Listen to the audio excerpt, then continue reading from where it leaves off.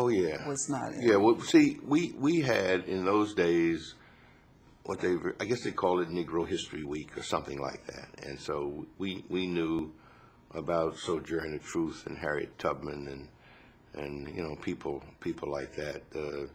Did that information come through the black media or from your family or?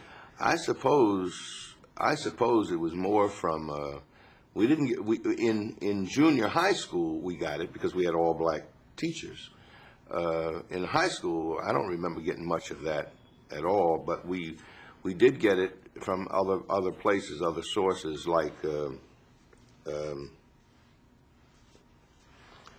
I know you all could edit this out here because I know you're an expert. Anyway, they had what they call the colored Y. That was what they called it. It wasn't called the Negro Y. It was called the colored Y. Incidentally, the same colored Y my father later bought the building was what in New York you call a brownstone. And to digress a moment, we'd play ping pong in his room. You missed a shot, you say, "Oh, damn it," and you'd hit the wall and knock out some plaster. Later, I put that plaster back when my father owned the building. I laid hardwood floors and whatnot. But at that Y, we learned a lot.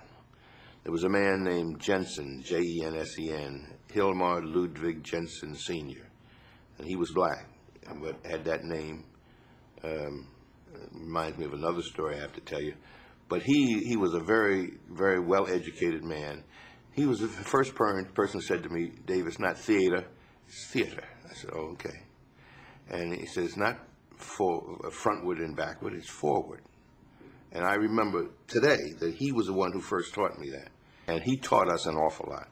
My stepmother was a very well-educated woman, had a master's degree from, I think, NYU, as I recall, and was a graduate of Howard University in 1929.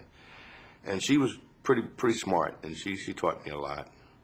So we knew that there were blacks that had accomplished, and which was important because it is my contention that if a black does well in any discipline, an architect, an engineer, a lawyer, an actor, in any discipline, it helps the rest of us in disciplines that are totally unrelated, because it suggests to us that we too can achieve. Because black folks, when I was a child, we'd been brainwashed.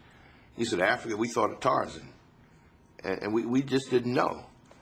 So imagine my joy when I went to South Africa in 1991 as a guest of Nelson Mandela and the ANC, and saw, and then later when he was inaugurated the president, I'm standing next to Colin Powell, and all these planes went flying over, and Colin said, "Yeah, and they're all his."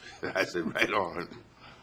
But we fortunately we did learn through Black History Week and whatnot. We learned of some of our heroes, people who accomplished, George Washington Carver, all kinds of folks like that. We knew you knew these names, and some of my heroes really are my contemporaries, and some even younger than I. People like Martin Luther King and Malcolm X. These two are my heroes. But they're, if Martin Luther King were alive, he'd be, about my age or younger.